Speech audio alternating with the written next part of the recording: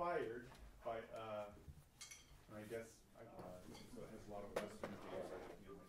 You would go to a hoedown.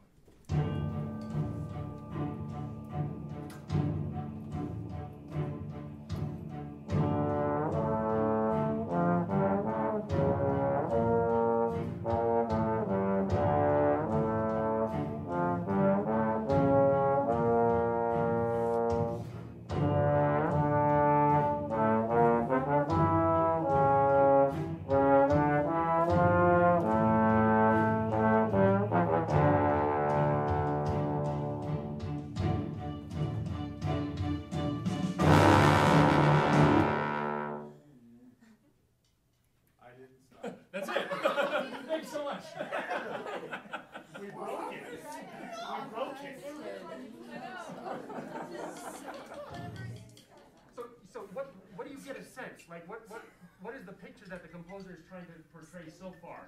In just a little bit that you've heard already. Go ahead. It's very like dark. It kind of shows a lot of like darkness. Ooh, love it. I love it. You're on to something. Another hand. Go ahead. Scary. Scary. Love it. Yes. Something evil is happening. Evil. Go ahead. Evil. Suspenseful. Suspenseful, that's exactly right. And so that's just the introduction of the piece, and so we have more things to come. And the reason why I ask you that is because the name of this piece, I should have told you what the name was before we started, it's called Watchers of the Night, and it's by Brian Sadler. Okay? We'll try this again. You guys are all on to something awesome. Watchers of the Night. All right, here we go. Thank you.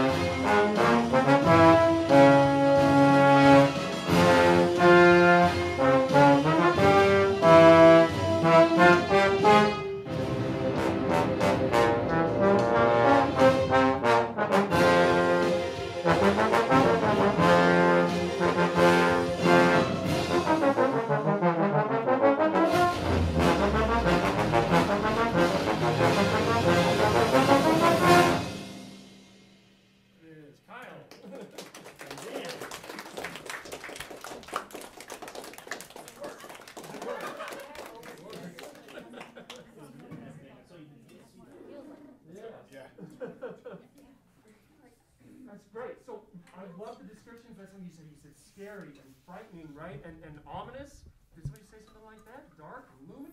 Good. So suspenseful, yes. So that was the beginning of it.